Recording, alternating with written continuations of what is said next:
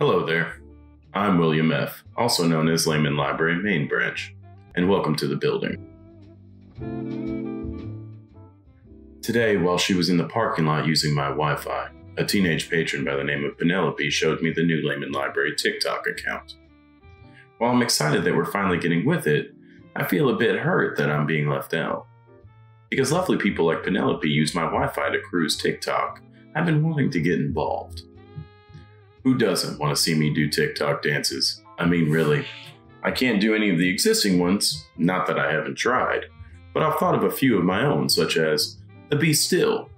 You see, accessibility is a core value of mine, and that's a dance everybody can do. I can at least take solace in the fact that there will soon be seeds for gardening in my little free libraries, and there are already crafts in them too. On top of having a new TikTok, my Instagram is being expanded with IGTV. But don't worry, we still have the same great virtual programming on our Facebook and YouTube accounts. Maybe you'll see me one day on one of these platforms doing the Be Still. I hope it's very soon. Now, I even have a craft program, a cooking program, and there's going to be one just about audiobooks. While all this is great, when I look at my social media accounts, or rather, when Penelope shows them to me, I get jealous of the fact that I have no hands and am therefore unable to take a selfie. I keep telling her to email my homegirl and director, Crystal Gates, since Penelope is one of the few people who can hear me when I talk.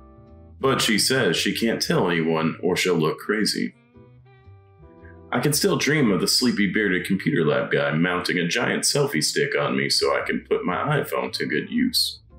Don't forget, you can check out my books via our socially distant curbside service by checking out our website at lehmanlibrary.org or giving us a call at 501-758-1720. That would make us so happy we'd have to bust out one of my new dance moves called the Concrete, or the Steel, or my personal favorite, Glass Number 5. And that's all for today. I'm William F., and this concludes The Building.